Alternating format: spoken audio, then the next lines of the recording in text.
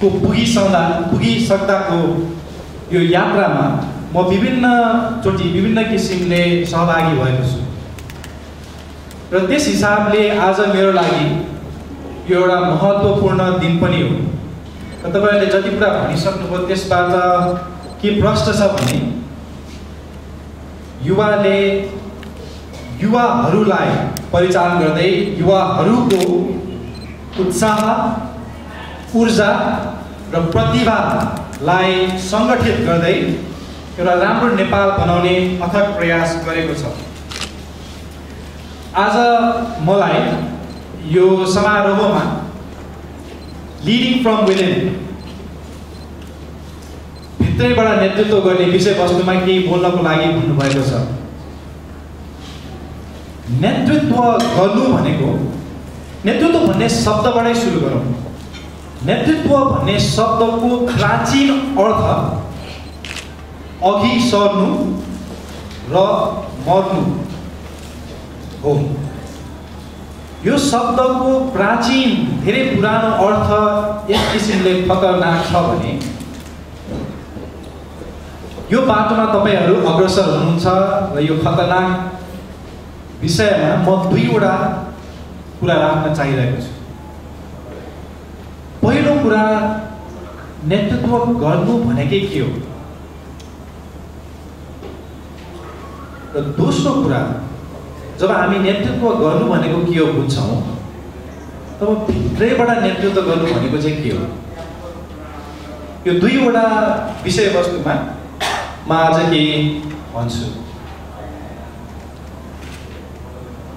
जब म स्कुलमा थिएँ, म हुर्किँदै गर्दाखेरि मेरो लागि नेतृत्वको एउटा अहिले भन्दा धेरै भिन्न परिभाषा।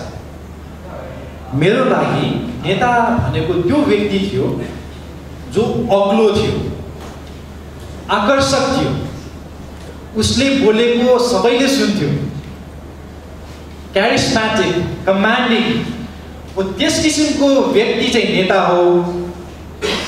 म चाहिँ होइन, किनभने म त अहिले पनि कद सानै छ, त्यतिखेर झन् सानो थियो, धेरै सानो, लाइनमा सबैभन्दा अगाडि बस्ने, दुब्लो पातलो, स्पोर्ट्स नखेल्ने, स्पोर्ट्समा सहभागी नहुने। सो मेरो लागि नेता हुनु भनेको एउटा असम्भव कुरा थियो। मेरो लागि नेता भनेको स्पोर्ट्स टिमको क्याप्टेन, स्कुलको प्रिन्सिपल, घरमा मेरो बुवा, देशको प्रधानमन्त्री, यही नै नेता हो।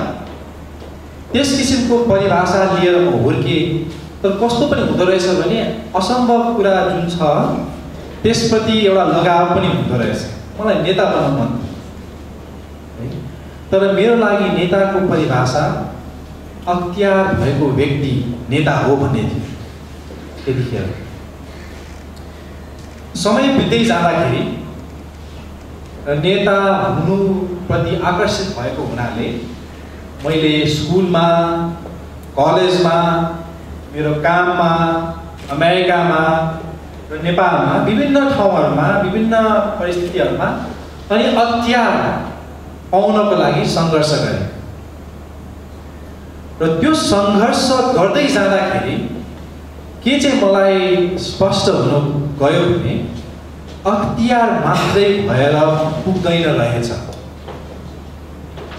अख्तियार मात्रै भएर परिवर्तन ल्याउन सकिँदो रहेनछ।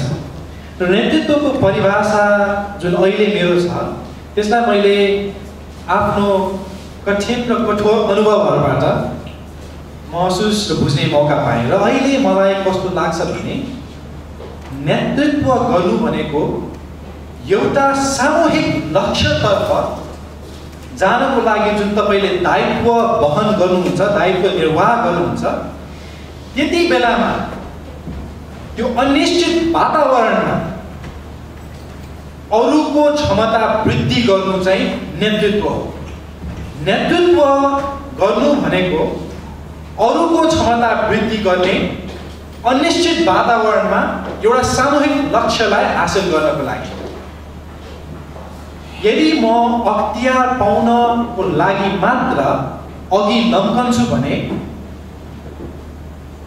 त्यो कुर्सीबारी भयो, हैन? क्रियावादी होइन, त्यो प्रोग्रेसको लागि होइन, पोजिसनको लागि हुन जान्छ र त्यस हिसाबले त्यो नेतृत्व होइन। र अरूको क्षमता वृद्धि गर्नुपर्छ भन्ने कुरा त यसमा कसले नकार्छ त? हामी सबैले हुनै भन्छौँ है। त्यो युवाका साथीहरूले हो भन्नुहुन्छ, YSP का साथीहरूले भन्नु होला रामेछापमा, त्यो यहाँ उपस्थित युथ इनिसिएटिभका साथीहरूले भन्नुहुन्छ, त्यहाँ अघि दाजु हुनुहुन्थ्यो उहाँले भन्नुहुन्छ। सो हामी सबैले सरकारमा भन्छौँ अरूको क्षमता वृद्धि गर्नुपर्छ भनेर राजनैतिक नेताहरूले भन्नुहुन्छ, दायित्वमा मैले भन्छु होइन। तर अरूको क्षमता वृद्धि गर्नुपर्छ भनेर त भन्छौँ हामीले नेतृत्व गर्ने हो भने, तर वास्तविकतामा के हामी त्यो गर्छौँ? वास्तविकतामा के अरूको क्षमता वृद्धिलाई आफ्नो क्षमता वृद्धिभन्दा बढी प्राथमिकता हामी दिन्छौँ? यो कुरा सोच्नु चाहिँ अत्यन्त महत्त्वपूर्ण छ। किनभने दुईवटा किसिमले तपाईँ फस्न सक्नुहुन्छ यदि त्यो नगर्ने हो। पहिलो कुरा, यदि तपाईँ अख्तियारतर्फ पोजिसनतर्फ प्रलोभित हुनुहुन्छ भने तपाईँलाई अरूको क्षमता वृद्धि गर्नै मन लाग्दैन। गर्छु भन्नुहुन्छ तर गर्नुहुन्न। आफै नै स्पिच दिनुहुन्छ, आफै नै सभाहरूमा गएर बोल्नुहुन्छ, आफै नै इन्टरनेसनल कन्फरेन्समा हुनुहुन्छ, आफै नै सबै कुरा गर्नुहुन्छ। तपाईँ आफ्नो क्षमता वृद्धितर्फ अग्रसर हुनुहुन्छ, अरूतर्फ गर्नुहुन्न। किनभने गर्नुभयो भने उहाँले तपाईँलाई रिप्लेस गर्न सक्नुहुन्छ। त्यही भएर उनीहरूलाई मलाई खुसी लाग्छ कि तपाईँहरू 7औं यो सभामा 7वटा पुस्ता आइसक्नुभयो र त्यो 7वटा पुस्ता आउनको लागि यदि नयाँ पुस्ताको क्षमता वृद्धि नगर्ने हो भने तपाईँकै नेतृत्वमा प्रश्न चिन्ह लाग्छ नि है। सो त्यस हिसाबले पहिलो गाह्रो चाहिँ कहाँ हुनसक्छ भने यदि तपाईँ आफ्नो क्षमता वृद्धितर्फ मात्रै र अख्तियारतर्फ प्रलोभित हुनुहुन्छ, तपाईँले अरूको क्षमता वृद्धि गर्नुहुन्न। दोस्रो र योभन्दा पनि गाह्रो कुरा, तपाईँका अनुयायीहरू, तपाईँका फलोवर्सहरूले नै आफ्नो क्षमता वृद्धि भएको हेर्न नचाहन पनि सक्नुहुन्छ। किनभने उहाँको क्षमता वृद्धि हुनु भनेको त उहाँले काम गर्नु हो नि। काम गरेपछि मात्र क्षमता वृद्धि हुन्छ। काम गर्न त गाह्रो छ भनेपछि उहाँको लागि त तपाईँलाई मजासँग एउटा अख्तियार दियो अनि तपाईँले गरिहाल्नुहुन्छ भनेर आश्वस्त भएर बस्नु सजिलो कुरा हो नि होइन। उहाँले आफै काम गरेर आफ्नो क्षमता वृद्धि हुन्छ भन्ने बाटोमा जानु भनेको गाह्रो कुरा। यस हिसाबले दुवै किसिमले, पहिलो तपाईँले नै नचाहेर र दोस्रो कुरा तपाईँको टोलीले, तपाईँका अनुयायीहरूले नचाहेर अरूहरूको क्षमता वृद्धि नहुन जान सक्छ। यो रोचक विषयवस्तु हो वास्तविकता। र यदि यो हुन गयो भने दुई किसिमले तपाईँ दलदलमा फस्न सक्नुहुन्छ। पहिलो कुरा, तपाईँ आशाको केन्द्रबिन्दु बन्न जानुहुन्छ। किनभने तपाईँसँग अख्तियार छ भने त सबैले तपाईँलाई नै आशाको केन्द्रबिन्दु मान्ने भयो त होइन। तपाईँ देशको प्रधानमन्त्री हो, तपाईँ देशको सचिव हो, तपाईँ यो संस्थाको अध्यक्ष हो भनेपछि तपाईँमै आशाको केन्द्रबिन्दु उहाँले राख्नुहुन्छ। किनभने अरूहरूमा क्षमता पनि छैन होइन। हामीहरू क्यारम बोर्ड खेल्छौँ, तपाईँ चाहिँ रोजगारको व्यवस्था गरिदिनुहोस्। सो तपाईँ आशाको केन्द्रबिन्दु बन्न जानुहुन्छ। जति तपाईँ बढी आशाको केन्द्रबिन्दु बन्नुहुन्छ तपाईँ मात्रै, तपाईँले तपाईँको शत्रुहरूलाई हार्दिक निमन्त्रणा दिने हुनुहुन्छ। किनभने यदि तपाईँलाई सिद्ध्याइदियो भने आशाको स्रोत नै सकिन्छ। तर यदि त्यो आशा तपाईँको अनुयायीहरूमा, तपाईँको टोलीहरूमा जाने हो भने तपाईँ नभए भने पनि त्यो अभियान अघि बढिरहन्छ। त्यस हिसाबले यदि तपाईँले अरूको क्षमता वृद्धि नगर्नुहुने हो भने चाहिँ तपाईँ आशाको केन्द्रबिन्दु बन्न सक्नुहुन्छ, तपाईँ मात्र। दोस्रो कुरा, तपाईँले यदि काम गर्नुहुन्न भने, अरूको क्षमता वृद्धि गर्नुहुन्न भने त्यो क्रिया त अगाडि बढ्दैन। किनभने जुन किसिमको सामूहिक लक्ष्यतर्फ हामी जान खोजिरहेका छौँ त्यो तर्फ जानको लागि एक्लै जाने बाटो कुरै होइन। त्यो एउटा घोडामा तलवार हल्लाउँदै बाजीराव मस्तानी खालको होइन, त्यो सिनेमामा देख्नुभयो होला। त्यो त्यो युग नै त्यो जमानै छैन। यति कठिन र कठोर र यो कम्प्लेक्स इस्युजहरू छन्, त्यहाँ टोलीमा काम नगरिकन नहुने अवस्था छ भने यदि तपाईँले अरूहरूको क्षमता वृद्धि गरिदिनु भएन भने सामूहिक लक्ष्य हासिल हुँदैन। त्यो भएपछि के हुन्छ भने तपाईँ निराशाको केन्द्रबिन्दु बन्नुहुन्छ। निराशाको केन्द्रबिन्दु बन्नुभयो भने के हुन्छ, त्यही तपाईँको टोलीले तपाईँलाई सिद्ध्याइदिन्छ, त्यही जनताले त्यही नयाँ प्रधानमन्त्री चाहियो भन्छ हैन। सो एक हिसाबले यदि अरूको क्षमता वृद्धि नगर्ने हो भने तपाईँ आशाको पनि केन्द्रबिन्दु, तपाईँ निराशाको पनि केन्द्रबिन्दु, दुवैतर्फबाट दुवै किसिमबाट तपाईँ सिद्धिनुहुन्छ। तपाईँ त जानुहुन्छ हुन्छ, जुन सामूहिक लक्ष्यतर्फ जानको लागि तपाईँले बिउ रोप्ने जमर्को गर्नुभएको थियो त्यो पनि हराएर जान्छ। सो त्यस अर्थले आजको यो वार्षिक साधारण सभामा हामी एउटा नयाँ टोली गर्न गइरहेछौँ। यो टोलीसँग अख्तियार हुन्छ। यस्तै किसिमको इलेक्सन्सहरू देशमा धेरैचोटि भए, संस्थाहरूमा, एनजिओ सेक्टरमा, राजनीतिमा, धेरै ठाउँमा। तर यदि मात्र अख्तियारलाई दृष्टिमा राखेर अघि बढ्ने हो भने त्यो चाहिँ नेतृत्व होइन। तर त्यो भन्नुको मतलब अख्तियार हुँदैमा नेतृत्व गर्न नसकिने होइन। नेतृत्व गर्नको लागि अख्तियार भए पनि गर्न सकिन्छ, नभए भने पनि नेतृत्व गर्न सकिन्छ।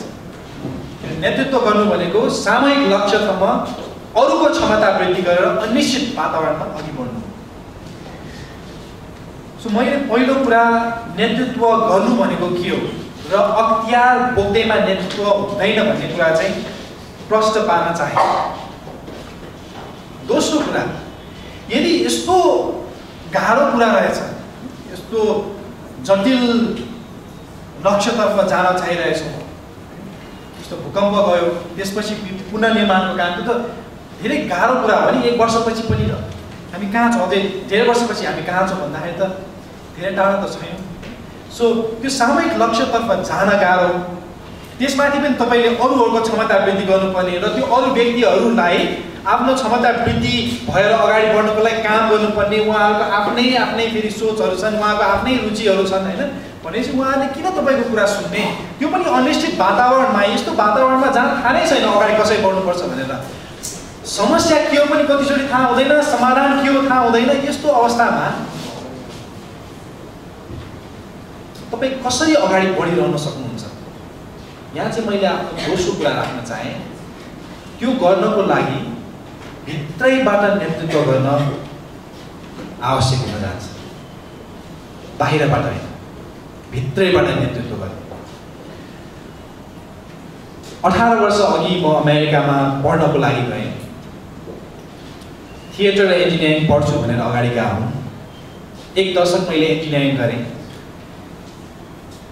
र पछिल्ला समयमा मैले विकास क्षेत्रमा प्रविधि र विकासलाई कसरी जोड्न सकिन्छ भन्ने कुरामा मेरो बढी रुचि भावनाले त्यस दिशातर्फ गएँ। तर यो निर्णय, यो दिशा परिवर्तन गर्ने निर्णय गर्ने बेलामा मलाई जहिले पनि गाह्रो चाहिँ भइरहन्थ्यो। म सम्पूर्ण किसिमबाट खुसी नभएको महसुस चाहिँ हुन्थ्यो जब म मात्र इन्जिनियरिङ गरिरहेको थिएँ। जब म अमेरिकामा त्यहाँको युवा समुदायलाई परिचालन गर्थेँ, देशमा परिवर्तनको कुरा गर्थेँ, त्यति बेला चाहिँ म बढी खुसी हुन्थेँ। र अहिले आएर मैले सोच्दै जाँदाखेरि चाहिँ मलाई के लाग्छ भने कुनै पनि व्यक्ति तब खुसी हुन्छ जब उसको पहिचान पक्रिन्छ। कुनै पनि व्यक्ति तब खुसी हुन्छ जब उसको आइडेन्टिटी फ्लरिस गर्छ। र मेरो लागि मेरो आइडेन्टिटी एज अ नेपाली सबैभन्दा महत्त्वपूर्ण भएको हुनाले 18 वर्ष अन्तिम वर्ष 70 वर्षपछि म नेपाल सधैँको लागि एकतर्फी टिकट काटेर आउने निर्णय गरेँ। म र मेरो श्रीमती र हामीले आफ्नो छोरीलाई पनि नेपालमै जन्माउने निर्णय गर्यौँ, जसको कारणले गर्दाखेरि ऊ सम्पूर्ण किसिमबाट नेपाली नै भएर जन्मिनेछ। मैले यो एक्जाम्पल प्रयोग गर्नुको कारण के भने आइडेन्टिटी किन चाहिँ म नेपाल फर्किन चाहे, किन तपाईहरू यो कोठामा हुनुहुन्छ, किनभने यो कहानी त मेरो मात्रै होइन, सहसचिवज्यू अघि जानुभयो उहाँको पनि कुरा कहानी हो। किन उहाँले राष्ट्रिय युवा परिषद स्थापनामा महत्त्वपूर्ण टेवा दिनुभयो, किन तपाईहरूले यस्तो गाह्रो काम गर्न अघि बढिरहनु भएको छ, किन भन्दा त्यहाँ केही न केही भित्रबाट कुराहरू छन् जसले तपाईँलाई प्रेरणा दिइरहेको छ। त्यो कुरा बुझ्नु महत्त्वपूर्ण छ। त्यो कुरा बुझ्ने क्रममा तीन किसिमले तपाईँले सोच्न सक्नुहुन्छ। तर त्योभन्दा पनि अगाडि कुनै पनि काम क्रिया तपाईँ गर्नुहुन्छ वा हुँदैन को पछाडि भावना हुन्छ, इमोसन्स।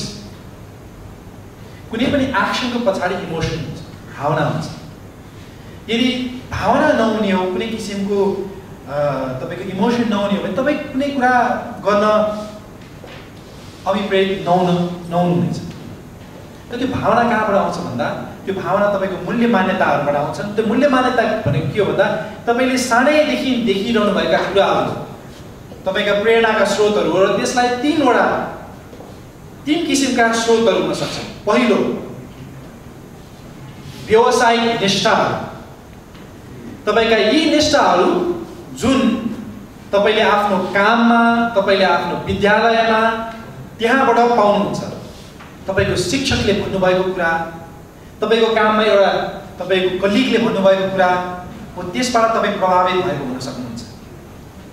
दोस्रो कुरा सामाजिक निष्ठा, तपाईँको परिवार र तपाईँका साथीहरूले भन्नुभएका कुराहरू, तपाईँ हुर्किँदै गर्दाखेरि तपाईँले बाटोमा देख्नु भएको आफ्नो टोलमा केही कुरा, शैक्षिक असमानताको बारेमा कुरा, नछुने प्रथाको बारेमा कुरा, जुन कुराहरू तपाईँले देख्दै हुर्किनु भयो समाजमा हो, त्यसले पनि तपाईँलाई प्रेरित गरेको हुन सक्छ।